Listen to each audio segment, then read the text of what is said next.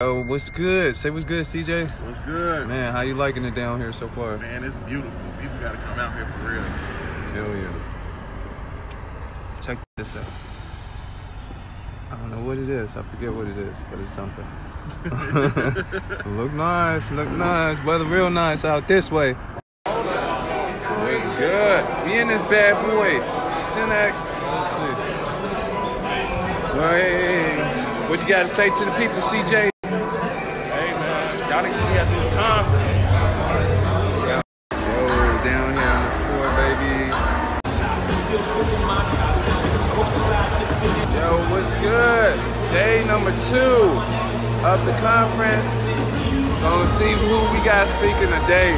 Got a perfect view up in this bad boy. Got a perfect view down here on the floor seats. Let's get this day started. All right, so we are halfway done with the day right now and got some really good information. This is the stadium. These seats down here cost a pretty penny, okay? So sometimes you gotta experience. It's not about how much it costs to go to wherever you're trying to be, but it's the experience for what you're gonna pay for, okay? I probably spent at least over $2,500 for the seat that I'm at right now to get the experience that I get. And I get all the action because this is where everybody come through, right there. But the thing is, when you want to experience something different, especially if it's your first time or you want to make the best out of it, you got to go all in. You know, sometimes you can't afford it, but you got to break it down, break the numbers down to ways on how you can afford it. So don't say it's too expensive. Ask yourself, how can I afford this experience to be the best for me? And I get to see all the action come straight through right here. Cause I'm VIP, baby.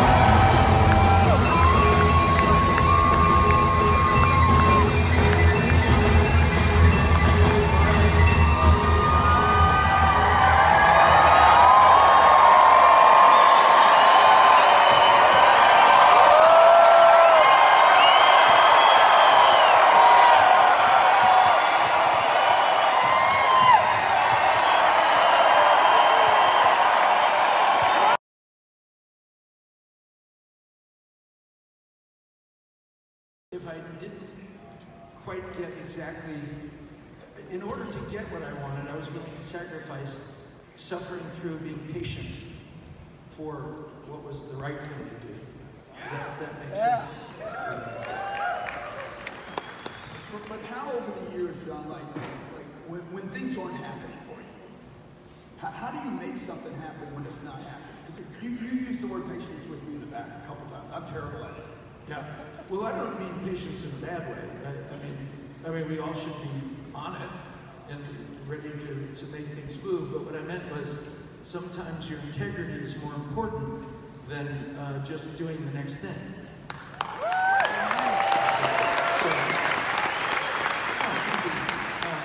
So you know, when you first start out, you need a team to kind of share your dreams with.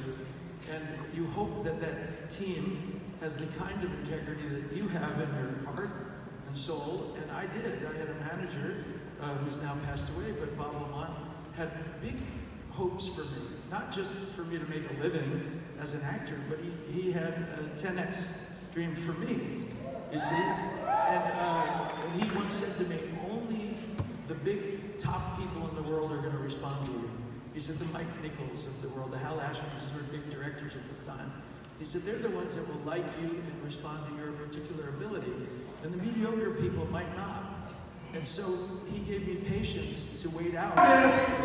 Usher!